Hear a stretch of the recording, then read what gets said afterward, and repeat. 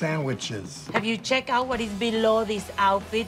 This doesn't come from sandwiches. Here are the 10 most harmful foods people keep eating. Part 3. No matter how many times they get knocked down, these tasty foods are some of the worst things we could possibly eat. Well, they can't all be winners, can they? Anything bright orange. Is insulting. Oh, man. All the orange soda spilled out of my cereal. Anything, and we mean anything, that's been artificially brightly colored is not something you should eat. This includes cheese, cheese puffs, potato chips, all kinds of candy, literally anything you can think of that has an unusual hue that does not look like it has a natural shade. We're probably not teaching you anything when we say that these foods are extremely unhealthy and contain a lot of salt and chemicals, which in the long run can be very harmful. Many dietitians consider these orange snacks to be the definition of junk food, you know, with a capital J. If we take Cheetos, for example, there's a reason why it's hard to stop eating them once you've started. I gotta have more. I gotta have more! Not only is the sound you make when you bite into one designed to get you hooked, according to a study in the Journal of Sensory Studies, but they are also doused with MSG, a flavor enhancer that's been shown to increase appetite and make foods taste more delicious. Maybe he got freaky with some Cheetos. Swing and a miss, Webster. Next. Reduced fat peanut butter. Do you eat some peanut butter or something? Yeah, you sound like a dog with peanut butter on the roof of your mouth. As good as peanut butter can be, everybody knows that it's really high in fat, which isn't always a good thing. This is why many people turn to reduced fat peanut butter, even though they really shouldn't. You see, you shouldn't be fooled by the healthy-sounding name or its low-fat content. Reduced fat peanut butter isn't healthier and contains just as many calories as its regular form. Peanut butter man now, eh, sir? Yes. In fact, it has even more sugar, which kind of defeats the whole purpose of making a better version. Since they need to strip all of the natural fats from the peanuts, they need to replace it with something, and that something is a big pile of sugar and salt. That's to make up for what would most likely be a flavorless, bland spread. So with reduced fat peanut butter, the problem doesn't come from the peanuts themselves, they're actually a good source of protein and fiber, but more from what they need to add to the mix to make it taste okay. A little piece of advice, skip the low-fat peanut butter and go for the real creamy kind, carefree. I thoroughly enjoy this peanut butter. Barbecue sauce. Not bad. The star of every cookout, the condiment of choice for people in search of both the smoky and the sweet, an overall classic, barbecue sauce. But there is one teeny tiny problem. It's probably the most unhealthy habit you could have. What in the devil's name is this? Portobello mushrooms. Where's the steak? Most popular bottled barbecue sauces are packed with an impressive amount of added sugar and salt, which jacks up the calorie and sodium count faster than you would imagine. Take Sweet Baby Ray's honey barbecue sauce, for instance. It has 15 grams of sugar and 70 calories in just 2 tablespoons. And we all know we never just use 2 tablespoons of this delicious nectar. It's literally like pouring almost 4 sugar packets directly onto your chicken wings. Stop double dipping! To add to the cons column, the majority of sauces are made with even more highly processed ingredients, like high fructose corn syrup, which has been linked to an increased risk of heart disease, caramel coloring, and preservatives like potassium sorbate and sodium benzoate. But don't worry, you don't have to forsake barbecue sauce altogether. There's still hope. Just read the labels carefully and find the brands with the lowest amount of added sugars. Movie theater popcorn. Cheetos has popcorn now? Hey, I'm gonna need you to...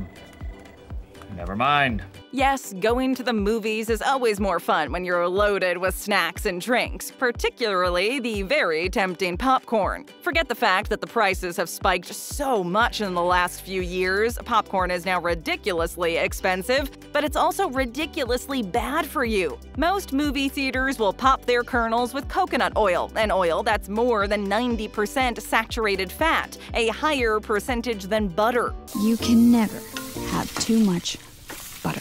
Saturated fat is the type of fat that everyone should try to limit in their diets as much as possible, so you can see how that could already be a problem. Now, considering that a large tub of popcorn at Regal Cinemas equals roughly 20 cups of greasy popcorn, just imagine the amount of fat that's in your bucket. You'll ingest around 1,200 calories, 980 milligrams of sodium, and, well, 60 grams of saturated fat.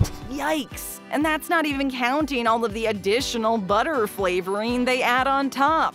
If you're not ready to say goodbye to this iconic movie theater snack, all hope is not lost. I like movies. I'll buy the popcorn. All you have to do is make some at home, preferably not from a microwave bag, and add a reasonable amount of butter, and you should be good.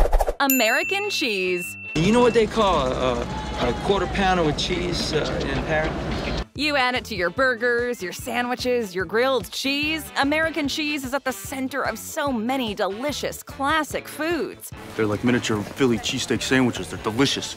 But let's just say that American cheese, if we can even call it cheese, isn't the most natural product there is. Kraft singles, the ones you use to create all of your culinary masterpieces, are packed with a bunch of harmful ingredients like sodium citrate, known to cause muscle spasms, and isn't recommended for people with kidney problems. Oh dear God, this man's kidneys have exploded.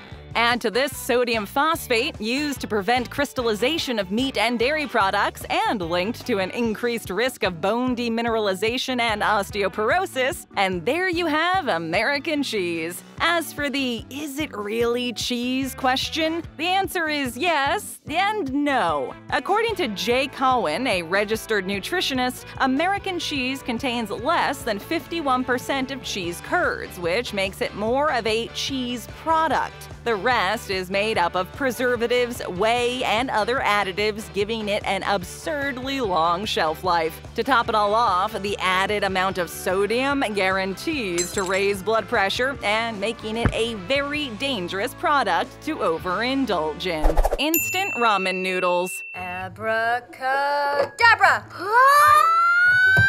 Affordable, easy to prepare, and so delicious, ramen noodles are definitely a pantry essential for any broke college student. However, nostalgia and tastiness aren't the only things that this cup of noodles packs. It also packs some destructive ingredients you should stay as far away from as you can. Save yourself. Not only do they lack important nutrients like protein, fiber, and a bunch of vitamins, but just like all packaged foods, they also lack antioxidants and phytochemicals.